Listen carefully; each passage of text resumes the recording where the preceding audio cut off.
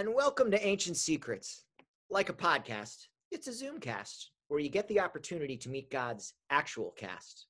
I'm Rabbi Flip of Congregation Micah, coming to you from Nashville, Tennessee, and I'm here to introduce you to the theological heroes of our past so that we might glean some practical wisdom for the present. After each interview, our guests will reveal their actual identities, share a little bit about their own theology and the missions of the organizations they serve. So put on your imagination caps, get ready for some good advice to help us get through these tougher times. Our opening song, Zoom Gali Gali, it's known as the Pioneer Song, sung by young Israelis who worked the land and built the state of Israel. Well, we have on the program with us today an American pioneer who built Reform Judaism into what it is today. A wise person in more than just name. You know, wisdom does not necessarily belong to those who have the most knowledge, but rather to those who know how to use it in the most positive and effective way. And our guest today holds the distinction of being America's most influential rabbi of the 19th century, especially with regard to Congregation Micah.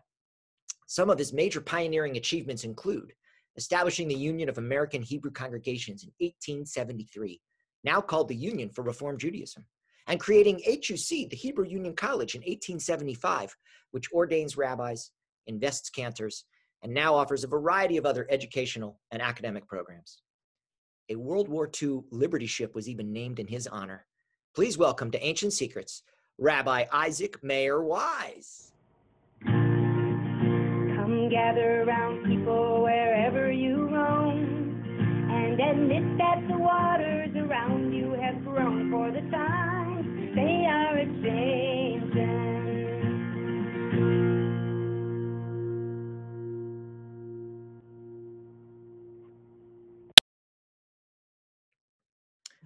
Rabbi Wise, what a true honor to have someone on the program without which, well, Rabbi Lori and I, so many other Reform rabbis, we could just not do what we do if you have done what you did, creating the whole infrastructure in America for Jews who no longer saw the Torah as being written by God.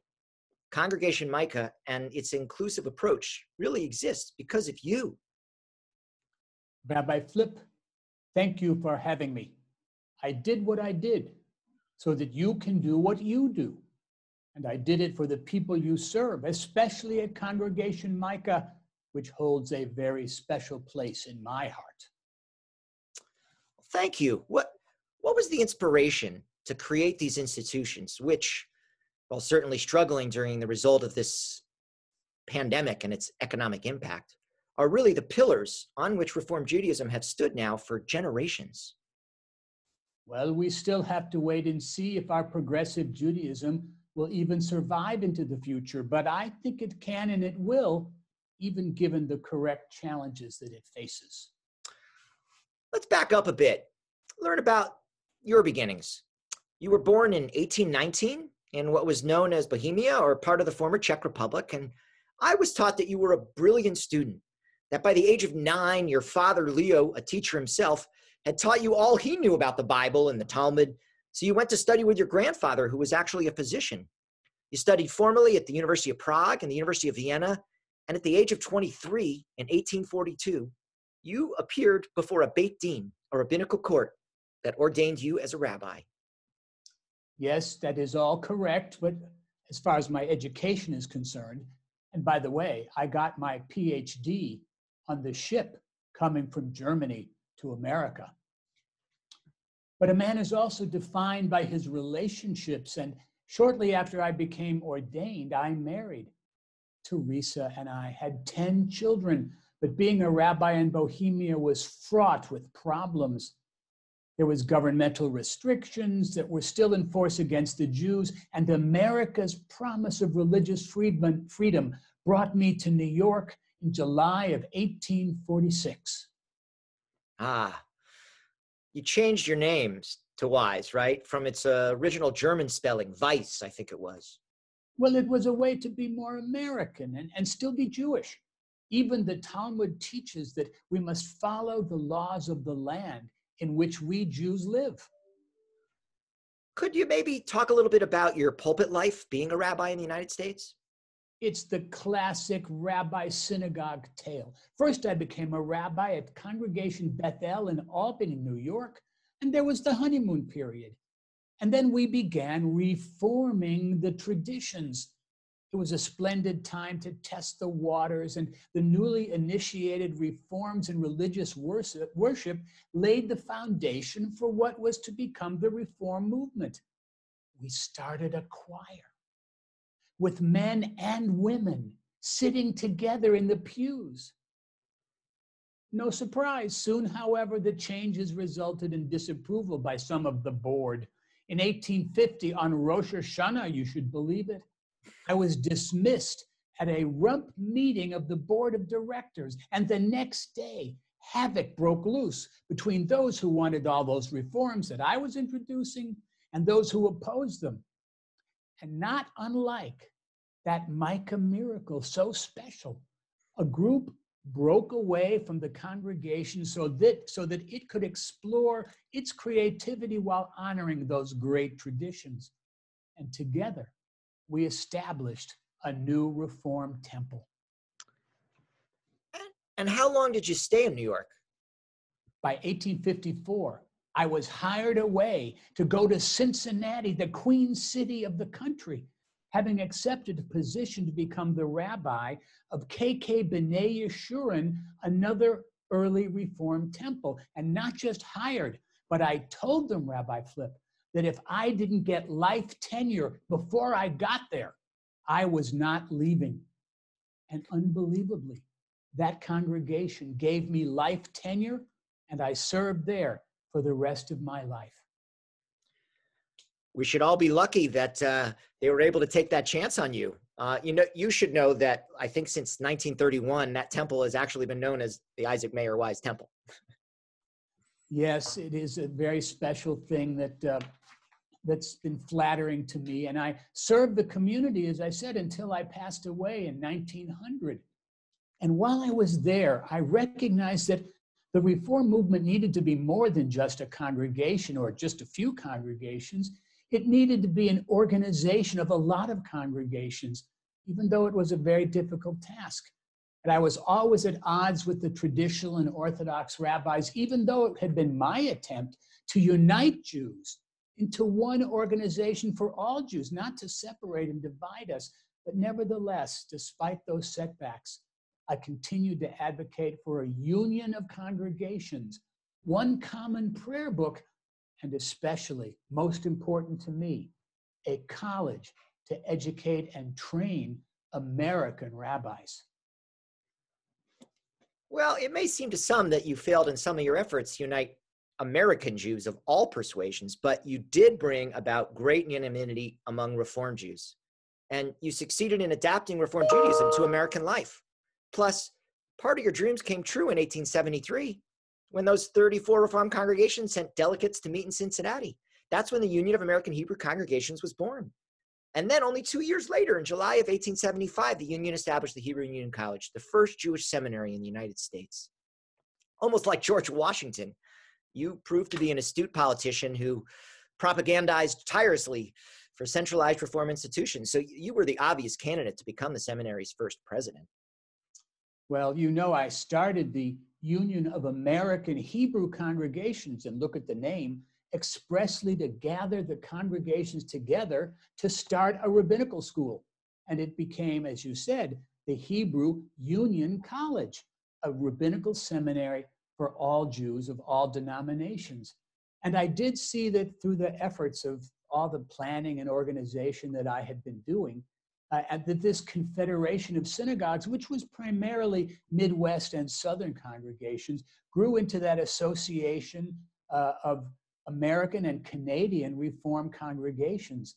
And I'm proud to have helped organize the most important accomplishment physically of my career, and that was the design and then the building of the Plum Street Temple in 1866.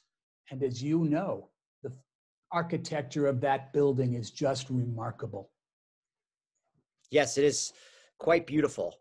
So maybe skip a little bit of humility and tell us how big a role you played defending Judaism against the inroads of Christianity while refusing to demonize it. I mean, your views of the founding figures of Christianity were innovative. They were influential. You were among the earliest Jewish scholars to reclaim Jesus as a Jew. And more controversially, you even suggested Paul was in fact the Talmudic figure, Acher. Now, Rabbi Flip, I only did what I did and said what I said and wrote what I wrote in an effort to bolster the pride of my fellow Reformed Jews and sit at the table with those interfaith partners, because Jewish-Christian relations were vital then, just as all faith traditions united are vital now. And I'm a true believer in the universal mission of Judaism. And to do that, I created the very first Jewish newspaper in America called the American Israelite. In fact, I had two of them. I had a German language one and an English language one. And the English language one is still published today in Cincinnati, where I was the first publisher, the first owner, the first editor, and it still exists as we speak today. A lot of firsts. So let's talk about the first time that those rabbis were ordained in Cincinnati. I mean, could you comment on the Treifa banquet? Like, did it really happen? Did you really serve non-kosher food at the dinner celebrating the first ordination of American rabbis? Well, it wasn't exactly one of my best catering efforts, I guess you would say. And I wasn't exactly responsible for the food that was served, but the truth of the matter was the caterer, who was a friend of mine, in fact, somehow we were related. And he said, you know, Rabbi Wise, I'm going to throw in a few extra goodies to the menu that we'd already determined. And he printed this menu. It was beautiful with little fabric fringe all around it, and in French and in English. And it had a few things on there that did rile the feathers of my Orthodox colleagues, like scallops and shrimp and a few other things that probably would have been kosher no-nos. Yeah. Kitchen Judaism, I think it was called. And it did spur the splitting off of another movement, you know, conservative Judaism. Well, I appreciate that Judaism is not just about who we are inside. It is what we are inside, but not just about what we are outside and put inside. And who knows, given the stresses of the pandemic of these crazy days, there are a lot of folks who are still talking about a post-denominational Judaism. But no one knows what that would look like. Organizations, institutions, it's how we get things done. And I hope there will always be the denomination of Reformed Judaism, because as you know so well, in everything that you and your talented wife do at Congregation Micah, it isn't Reformed Judaism, it's Reform Judaism, a name that we thought about for a very long time to show progress and change, not just something that was done and it was over. Yeah, well, thank you. I believe that too. There is a constant reforming of the tradition, but you seem to have a real need to standardize everything. Well, you know, I wanted for the Jews of America to have one book that we would all be praying from, one language we'd all understand. And by the way, it didn't work out so well, even at the beginning. I wrote a prayer book. One of my colleagues who was a competitor wrote another prayer book. And I thought, for sure, my congregational association, the Union of Hebrew Congregation, American Hebrew Congregations, they would pick the prayer book I wrote. But guess what? Even though I was the founder and the president of that organization, they picked the prayer book of my competitor. And that became the Union prayer book. That became the prayer book for all of Reformed Judaism for just about 50 years, almost 60 years. There were a couple of places who still used mine, called Minhag America, the tradition, the customs of America. But everybody else was using the Union prayer book. So he got 1 point, I got no points. Well, we know that some of its poetry still resonates, that's for sure. Let me ask, you really are the quintessential Reformed Jew. I mean, a pioneer. You were among the first, as we mentioned, also to suggest that women be counted in forming a minyan, a religious quorum. I mean, you invented confirmation, which you opened to girls as well, and you outwardly stated that you did not believe in the coming of the Messiah or the resurrection of the dead. I mean, I can see why some Orthodox Jews might take issue with you.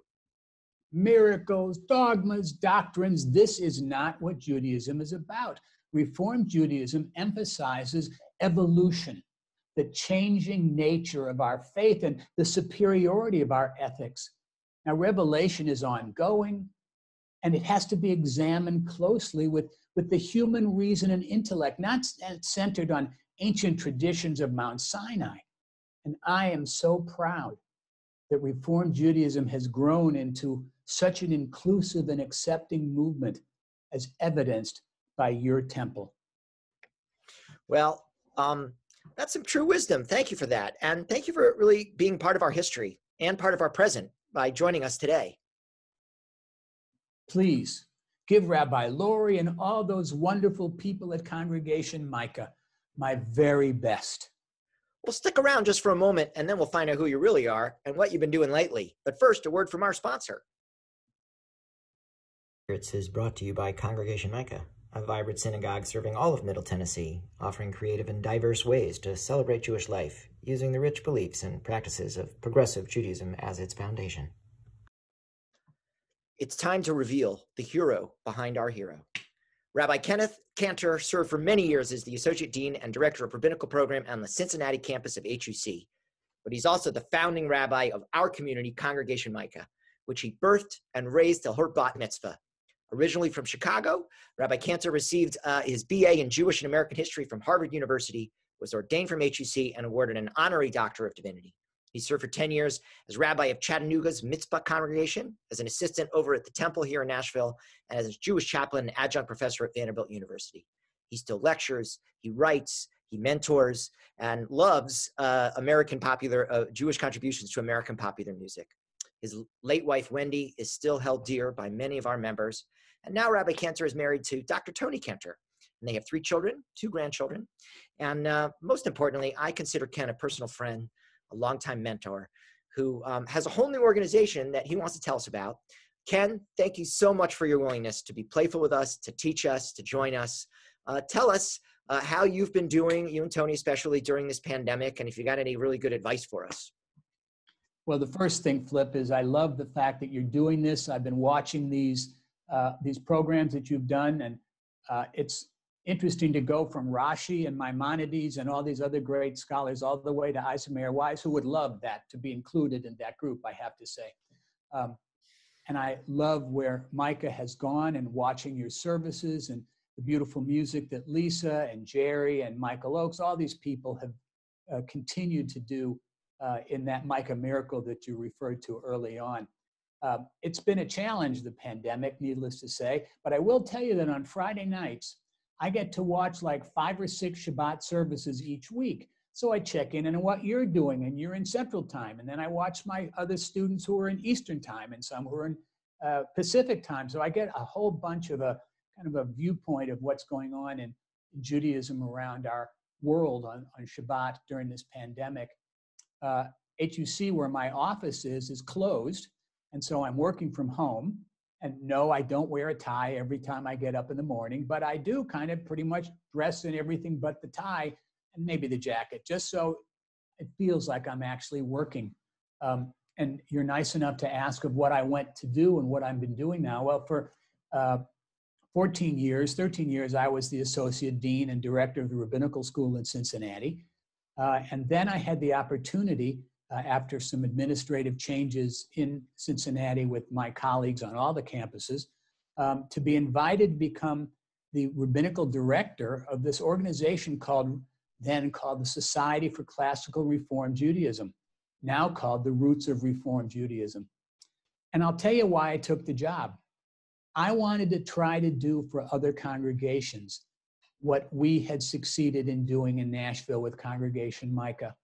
I wanted to emphasize the welcome of all different peoples into congregational life, in using language that was accessible for people, of liturgy that was familiar but at the same time uplifting and inspiring, of music that was a tribute to the 19th and 20th century of the great composers of those days, as well as the Michael Oakeses and the Lisa Silvers and the Debbie Friedmans and others of our day. And that's what the Roots of Reform Judaism has set out to create. And so amongst the things that we've been doing, and so grateful to you and Lori Scott O'Neill, much beloved member of the Micah family, works with us, and we're so grateful for that. We're being able to take these prayers and liturgy, some of which came from the Union Prayer Book. They needed to be modernized, and they needed to be kind of inclusive, which some of them weren't in the 1890s.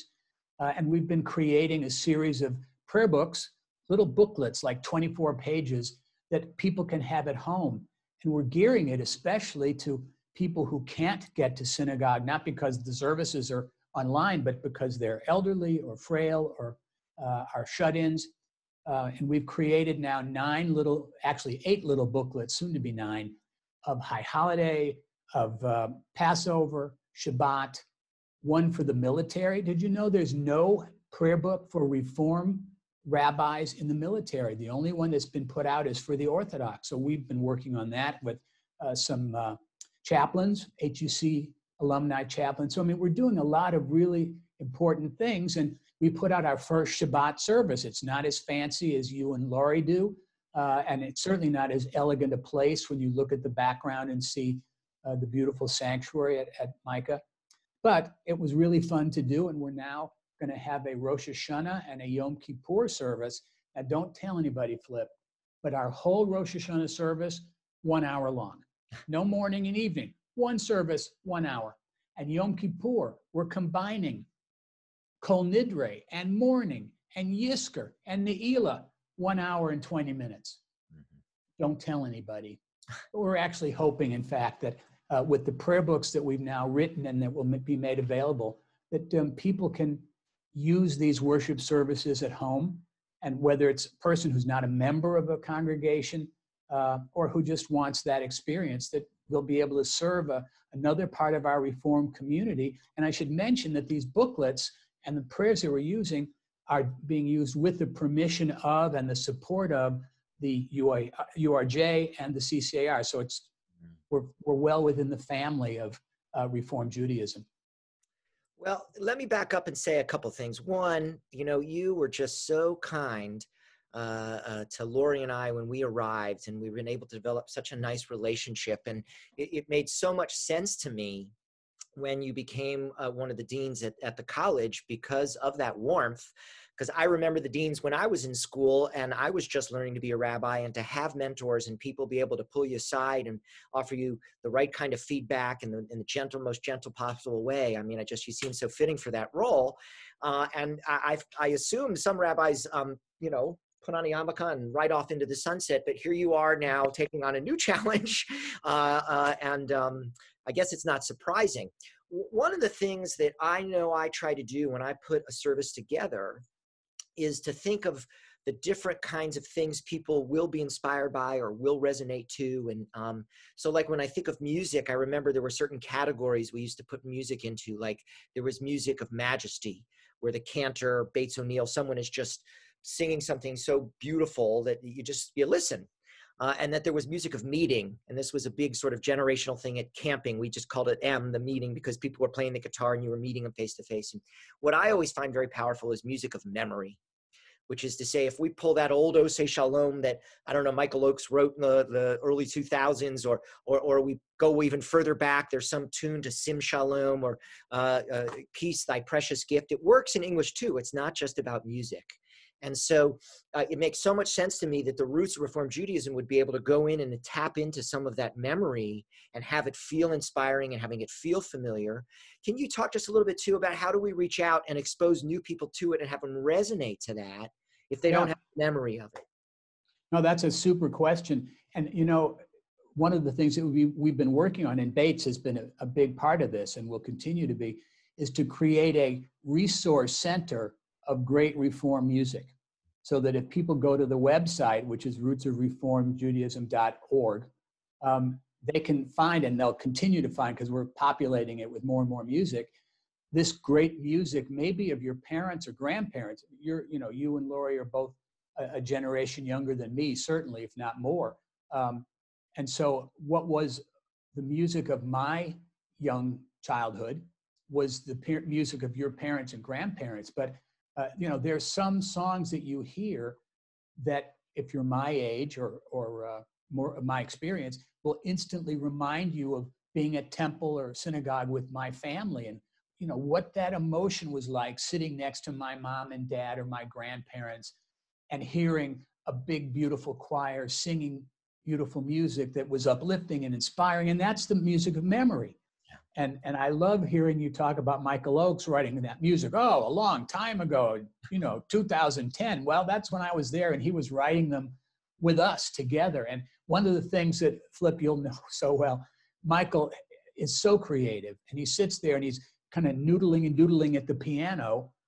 And especially when we used to do this consecration service for the confirmation class, which was late at night, and they're sitting in the sanctuary. It's really special. And Michael was playing background music. And lo and behold, a month later, that background music became a new Oseh Shalom, or became a new Lachad Odi, or became a new something else. You just have to get the Transcontinental Music Book that's Michael Oakes' collection of his music and say, oh, I remember that one. Oh, I remember that one. And that's the mark of an extraordinary creator. But that's new music. I'm thinking about the music of Max Janowski, whose name you should know because he's the one of Malkeinu, Shema HaKolenu, or Lewandowski, or Zulzer, or Steinberg. These are people who wrote from the 1880s, some of them earlier, Zulzer was earlier, all the way to the 1950s and 60s. That was the reform music of their day. And it's one of the things, when Julie or Lisa or other people played the guitar, we realized that if it hadn't been for reform music, which introduced the organ to synagogue music, we wouldn't have the guitars today, because there was no, once the temple was destroyed, and from that point on, no more instrumentation till the 19th century and 18th century of early reform, 1802 to be precise. There were no musical instruments.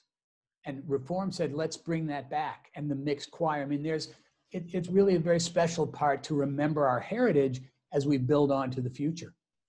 It makes me think I sort of wanted to share with you, which I was going to do offline, but we'll let them listen.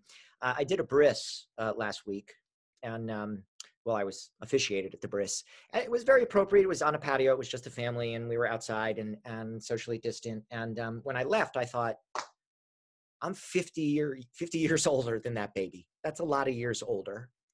And then I thought, there are Micah people, like I'll probably officiate at the bar mitzvah of that young kid. And I thought, maybe I'll get to do his wedding because he'll want me to, because by then, actually, I won't be the rabbi at Micah anymore. It'll be a long time from now, right?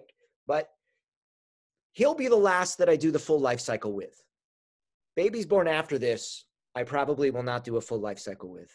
And I mention that because nobody says this anymore. But for a long time in my career, they said, I'd show up and they go, you're the rabbi? You seem kind of young to be the rabbi.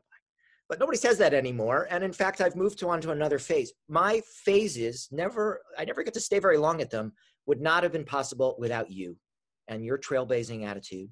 The same way I'm trying to expose people to these names, Akiva and Hillel. Who were they? We stand on big shoulders, just like we stand on Rabbi Wise's shoulders. And you have very broad shoulders and should feel very blessed and lucky, because there are many students serving the Jewish people throughout this country that really would not have made it through and could not do what they do. Be innovative and share that warmth and that music and the memory and whatever if you didn't really do what you do. So it is not a surprise to me that you continue to do it. And I just want to thank you for it. And thank you for being a part of our community still. Well, let me just say that one of the great pleasures and gifts has been the friendship that you and Lori and I have had ever since you came. The congregation was very wise in picking both of you to lead them into the future. And at the same time, to keep some of the things that were part of that Micah miracle of those beginning days all those years ago. It's really a gift to me that you're still doing it and built on and made it even better, way better. I've often said this was a great community before we got here. We just didn't mess it up. And so we thank you for creating the principles of this place, because its culture remains, and it's a special place. And I hope you know it's your home too. And anytime you and Tony want to come with us and join us on the pulpit, we'd love to have it. Yeah. Well, thank you for letting me be part of this amazing series. I Absolutely. never thought Isaac Mayer Wise and I would have anything in common except representing him today. Well, I also wish you much success with Roots of Reformed Judaism. Know that Congregation Micah is your partner. And if people want to go and cheat on us a little bit and watch some of their high holidays, we only support it.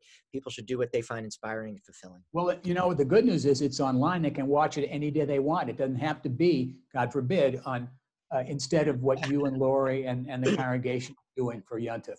Well, Ken, we love you. We wish you and your whole family the best, and we want you to stay safe. And we just thank you for being on the program today. Thanks, Flip. Thank you very much. Zoom, zoom, zoom.